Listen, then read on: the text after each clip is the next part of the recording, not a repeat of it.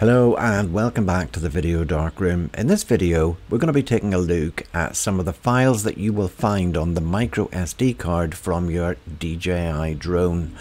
I'll be illustrating this with a DJI Mini Pro 4, but it applies to many other DJI drone types. If you've been shooting video, you'll find on that micro SD card there are some other files as well as the MP4 files that you expect to find. You will find also that there are LRF files, and I'll be doing a subsequent video talking about what the LRF files are, what you can do with them, what use they are to you, and as soon as that video is done and uploaded to YouTube, I will link it up here and I'll also put it in the description. But for this video we're going to be talking about the SRT files that you will find in that directory. SRT stands for subrip subtitle. It's a strange kind of acronym. It's got a history behind it in that it comes from a well-known app in the past called Subrip, and it was used largely in the days of DVDs, but for now it's become a pretty universal standard, and SRT files are supported by YouTube, by Vimeo. They're supported by editors like Premiere and like DaVinci Resolve. They're supported by video playing apps and social media platforms. So you'll see that SRT files can be pretty useful. But what are they? Well, they're normally used to create subtitles, like closed caption subtitles that you'll see if you want to listen to something without the audio playing and you just want to be able to read what is being said.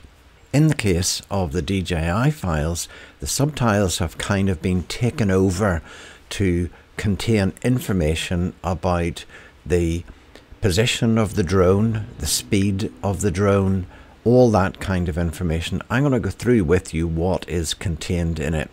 If you just open a file and you have within that same folder a file with the same name but with the extension SRT, many video playing applications will automatically assume that you want to display those subtitles. Let's take a look at that. So here you can see, as the video is playing, that the subtitles are containing the information on where the drone is, how the drone is moving, information also on the camera, what your shutter speed is, what your F number is, what your exposure value is, all of those kinds of things, which is really useful, and there's one being recorded for every frame. You can switch the recording of subtitles on or off in your controller by clicking on the three dots, going into the camera settings, and near the top you'll find video subtitles, which you can switch on or off as you wish. So let's take a quick run through what is in these SRT files and what you can make use of that you'll find on the SD card from your drone. So first of all, we have the frame count, which just increments up starting at 1. And then we have the timestamp differential, which is the time from the previous frame, which gives you the frame rate. You have the date and the time of that particular frame, and you have the ISO that the camera was set to for that particular frame. You have also the camera shutter speed, and you have the aperture, which was f1.7 in this case. Next we have the exposure value, which can be plus or minus any number of stops. And you have the color mode that the camera is set to. In the case of the Mini 4 Pro, that could be normal, HLG or D-Log-M. Could be different for other drones, of course. We have the focal length of the lens in use at the time. And we also have the latitude and longitude giving the position of the drone. We have the relative altitude, which is, I guess, the altitude from ground level, and we also have the absolute altitude as best the drone can calculate it. And finally, we have the color temperature setting of the camera. And as I said before, the specific items may differ from one drone to another. This is what you get with the Mini 4 Pro. And finally, if you want to change the size at which the information is displayed, do a global search and replace on the font size parameter and make that just whatever you would want it to be. So let's have a quick look at what we can do with these subtitles in Premiere Pro. I have here some drone footage from my DJI Mini 4 Pro, and I have a clip in the sequence here that you can see. And I'm just going to add the subtitle file into that. I have imported all the subtitle files along with the MP4s into the folder in Premiere. I've done that already. Let's just look for the subtitle file for this particular clip. I'll just right click on it and say reveal in project. That shows me where that clip is, and I look for the subtitle file that has the same name. So I can simply drag that onto the timeline in order to create a subtitle track.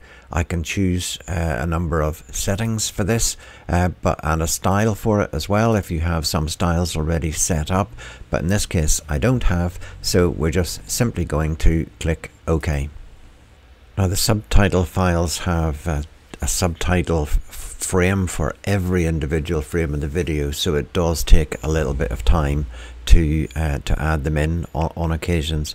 But if I now play this, you can see that the subtitles are moving in line with the video. So you can change the style of these as you need to. You can also, when you export the video, you can export them again as a subtitle file for that video. You may have edited it, and so the original subtitle files are not going to be applicable, but the new ones will be generated by Premiere, or alternatively you can burn them into the video as you create it.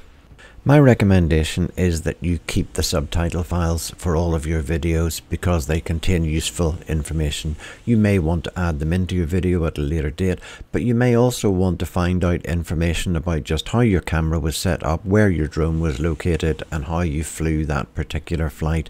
They take up such a small amount of space. I think it's not a big overhead, and it's well worth keeping them.